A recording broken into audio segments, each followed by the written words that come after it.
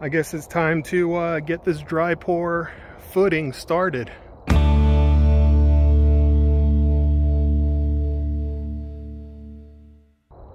Just kidding. Dry pour footing, guys, it's the new hotness. That's what we got to do now. Definitely no water if you want to put any structural concrete in the ground, you know. Don't do that. First, let me get these unloaded. All right, I'm all washed up. Bags are done. So far, I have all of this here. I'm actually packing up, heading on my way home. I didn't bring my tripod, so I couldn't record myself doing a lot of this stuff. But that trash can, rain catchment, has been a lifesaver. I basically had that thing full because we've had some serious rain come through here recently, and I just about emptied it on that one stretch there. So however many gallons that is, I think it's 30 gallon or something, for about 16 feet, about 25 bags. The math works out that I pretty much about emptied that trash can, which means either I need to bring more water to the farm or I'm gonna have to wait until more rain fills it up and then I can continue. Doing these footers piece by piece, it's kind of a pain. This is what you do when you don't have water. I don't have a big IBC tote. I don't have a trailer that can carry 2 tons of water. So I'm just gonna have to do it piece by piece. Today is yet another day. We've had some rain, so we have water again. I can continue this whole process of laying these footers down.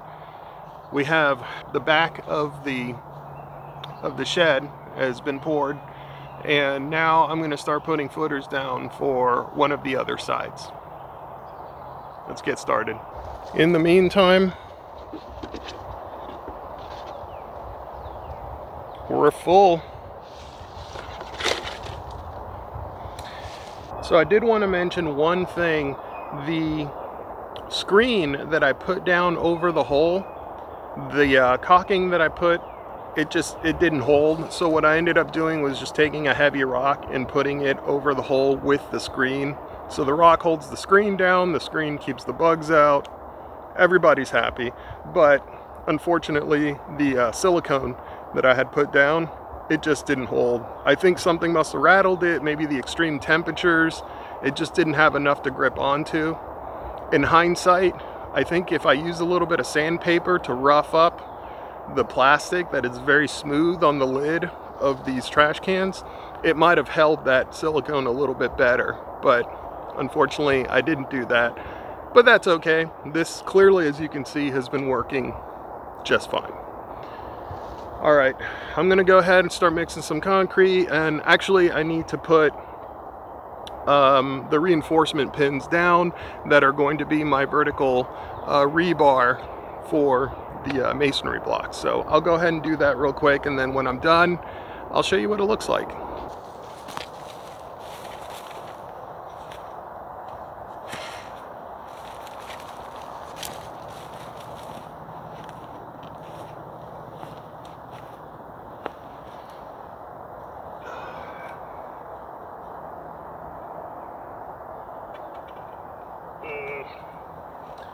Already not liking this, but we'll see. Actually, this might be okay. Let's scoop this guy out just a little bit. I'll tell you what I'm doing in just a second.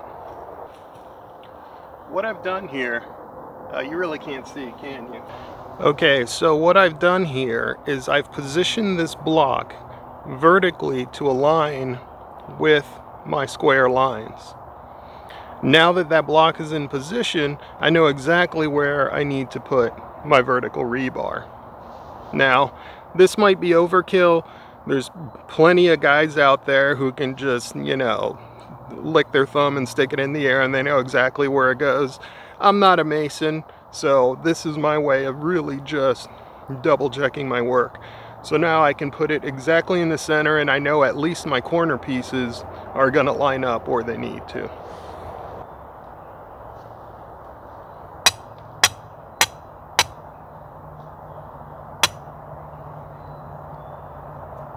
Now, I admit these pieces of rebar, they don't seem to be sticking up out of the ground very far.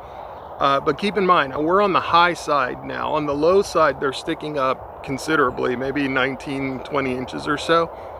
But my goal is to have this vertical rebar come up just into the top block, the top run. And then that way it's gonna tie in the whole vertical column as best as it can, and it's still going to leave me some headroom so that I can stick in the J-hooks, so that I can then, you know, do the whole thing, tie in the bottom sill and all that kind of stuff. But whew, we are so far from that. All right, I'm going to get back to this. I'll see you guys in a little bit.